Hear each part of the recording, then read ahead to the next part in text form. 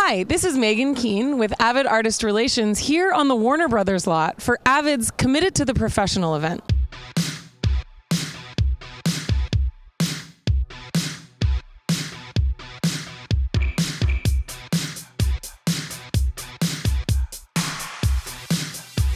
Tonight was meant to show the filmmaking community that we're not only dedicated to the professional, but also listening. We kicked off with some opening comments from CEO Gary Greenfield. We're here because the professionals in the film community and the theatrical community, TV community and the sound community are all about what Avid is about, and it's about you all being our lifeblood. And we're going to be here to listen and to talk. And we're going to focus mostly on the listening. And attendees also got some insight from editors Alan Edward Bell and Jonathan Alberts. When you're on a movie with the deadlines we have and producers and the director, it's very difficult just to do the job. So I saw the smart tools and I saw some of the demonstrations when you guys did the technology preview for 5.0. I saw the AMA and I went, finally I'm going to be able to get back to script sync.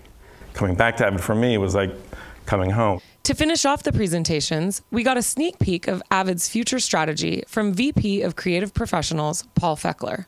I get to talk to you not only about where we've been recently and what we've been up to, but also what we're planning on for the future. And that's kind of a cool thing to do because we live and breathe Media Composer every day. We're going to tell you about what we've heard from customers. We're going to let you tell us, are we on the right track? Are these the things we should be focusing on? And we want to hear back from you. A 64-bit architecture is absolutely part of our strategy for the future. It's a necessity. We will lead the industry in 3D workflows and editing. And we will innovate where we don't see much innovation happening. So along with Avid's DX hardware, our strategy is to create a truly open architecture that any third-party manufacturer can create a hardware solution that works with Media Composer. But what's also part of a foundation for the future is a new UI design and a modernized interface.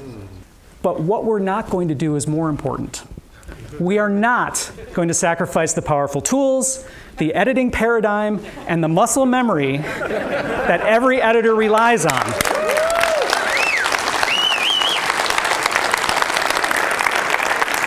And we wanted to give those of you who weren't able to join us here tonight a little insight into people's reactions towards Avid's future strategy. So check it out. I'm feeling very excited and confident about the future of Media Composer and what I'm going to be doing with it. What stuck out in my mind about the presentation is that Avid really listens to the people that use the software. To me, what it comes down to is I heard a lot of stuff tonight. Now it's a matter of looking at action. And as long as, what I've heard is now starting to be fulfilled, now we're talking about a company who's actually being honest. I've been working on Final Cut Pro for about 6 years now professionally, and recently it's been an interesting transition in my life. I felt kind of abandoned, and I came here tonight to learn a little bit more about Avid. Obviously I've heard about Avid, but haven't had a whole lot of experience with it firsthand, and it was very, very informative. It was good to see that someone cared. It was kind of nice to have that. And really what was established on it is that Avid is kind of the pioneer in what's really listening to the people and carving out a new path. Although Avid's educational pricing isn't a new announcement, students in the audience were really excited at the $295 price point with 4 years of free upgrades. As a student who's just trying to learn and is on a budget, knowing that I will need to learn these tools when I get out of school, I will need to know how to use Avid and to use Pro Tools. It's really extremely helpful that it's affordable for us to get it now. Another great aspect of tonight's event was the attendance of third-party partners that will be factoring into Avid's future, showing Avid's commitment to openness.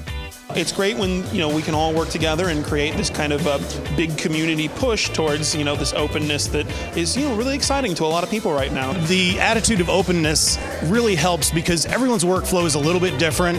People want to be able to pick and choose. They want to have some flexibility in their options. It's not always one capability that's going to fit everyone. So having options, having that flexibility really opens things up for people, and I think that really makes them feel a little more comfortable about a choice.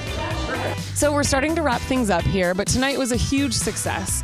And I just want to remind you, if you are an FCP user and you'd like to add Media Composer to your suite, you can do that for $9.95 until September 30th. Just go to avid.com/FCP promo. Thanks for watching.